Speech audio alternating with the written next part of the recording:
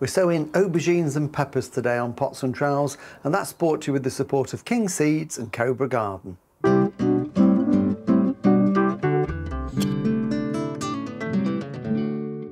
Hello and welcome to Pots and Trowels. Well, here we are now, middle of February.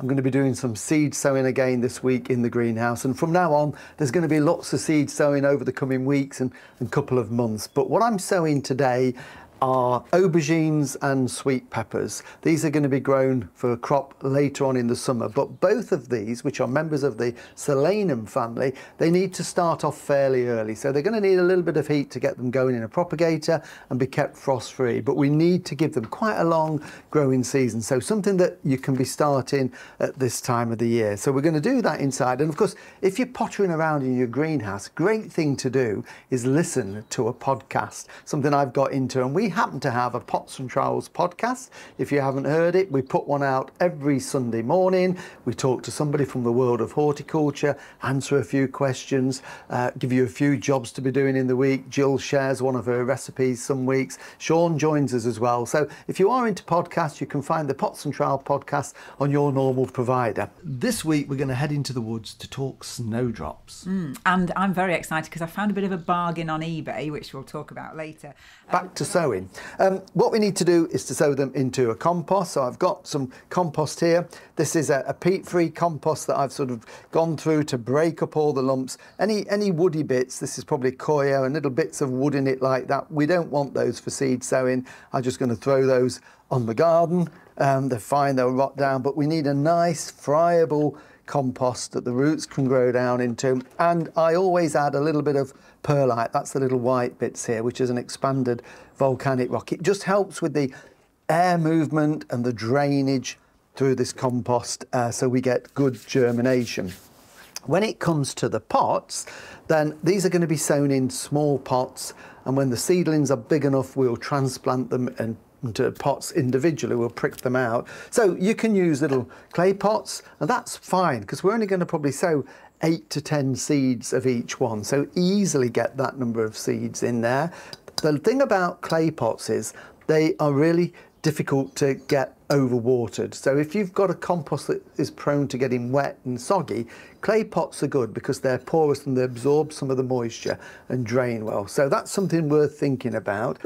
Of course, plastic pots are perfectly okay. That's what we tend to use more these days. You don't need a big pot again, and I save mine and just reuse them time and time again. So they're not single use, these have been used many times. So I think what we're going to do though is put them in the clay pots today. So I'm going to do 2 pots, 1 of each. Very simple. So we've got our loose compost here, and I'm just going to trickle that in to the pot and then level it over like that. And we'll do both pots at the same time. So level it with my hand and then fill that one also. What we don't want to be doing is firming it down like that. That's the worst thing we can do. It squashes all the air out and it's just going to get wet and soggy. So never ever do that.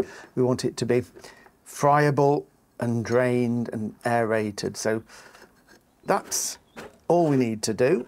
Now we can just give them a tap, or if you've got a little presser or bottom of a pot, just to give us a level surface. I just think it makes it easier for sowing.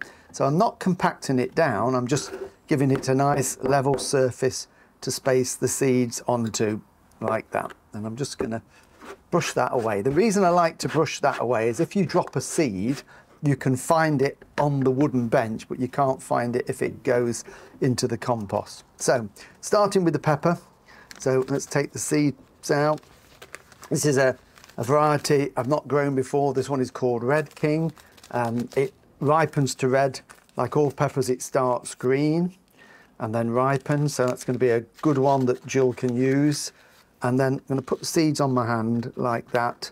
And I'm going to sow all of those because we want to grow a few pots and probably give a few away as well. So I'm literally, because these are quite large seeds and visible, I am just going to space them around so they've all got the same amount of growth. When we sow any type of seed, the idea is that they should have an even amount of space so that they'll all get the same chance of growth, basically. So just space those like that. So they're fairly even on there. And I'm going to put my label in there straight away because I'm growing or sowing more than one type. Then we'll do the aubergines. Might as well do those as well. Similar sort of seeds. And then just pop those out.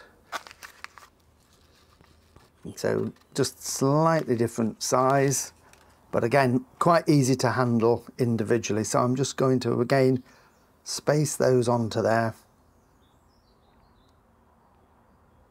Nice and evenly. Like that. One there, one there. And you can just move them about a little bit with your fingernail. So we've got a nice even distribution. And again, put the label in there. So at this point, we can't get them mixed up. And then we can cover them. Now, two ways of covering them. One way is I often cover them with compost. And what I do is I use a little sieve, just like this here.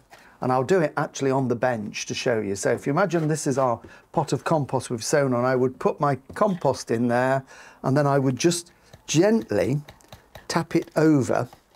And you can gauge depending on the spot you're sowing, but you know, you want 2 or 3 millimeters on there, and you can see if I draw my finger through it, that's a nice even covering.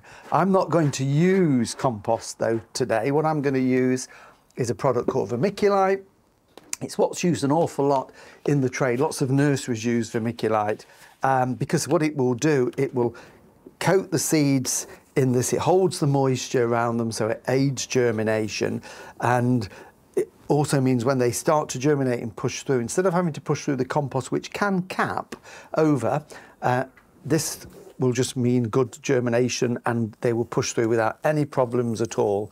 So all I'm going to do is just get a little bit in my hand and I'm just basically going to sprinkle that on, and I'm probably putting on 5 millimeters, about, what's that, about 1/4 of an inch, because they will grow through that really easily. There's no resistance for them growing through it, so they'll push through very evenly and easily. So just again, just put a bit of that on there. It does blow around, so if there's a bit of a breeze, just be careful.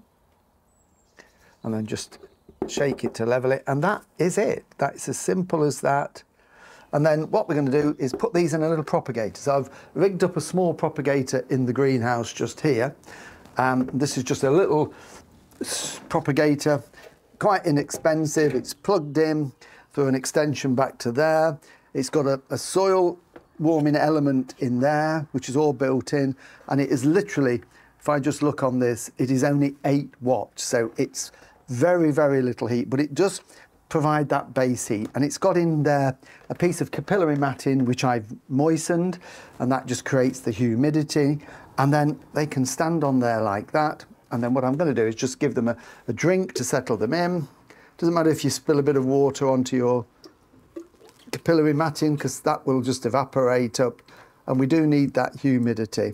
So they're watered, and then we can pop our lid on there like that, and that will keep them at a lovely temperature at about 15 to 18 degrees centigrade, which I think is about 60 to 65, 70 Fahrenheit, which is the perfect germination temperature. And about 10 days, maybe a fortnight, we'll get little seedlings through there. And then when they're at the size to prick out, I'll show you how to do that. But if you haven't got a greenhouse to put them in like this, then what you need to do is probably on a windowsill, a light windowsill, again in a little propagator or in a warm room, but they do need that warmth to get them to germinate.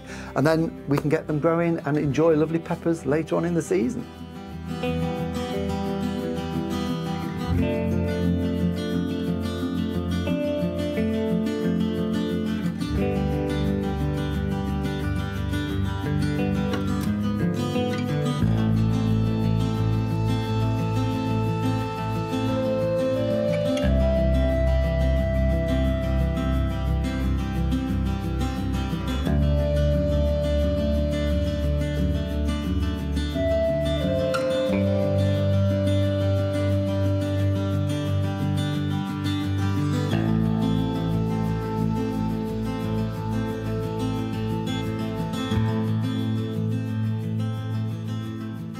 Thank you for watching Pots and Trowels, and we'll be back again next week when we're going to be doing some work in the borders. So we'll see you then. Bye.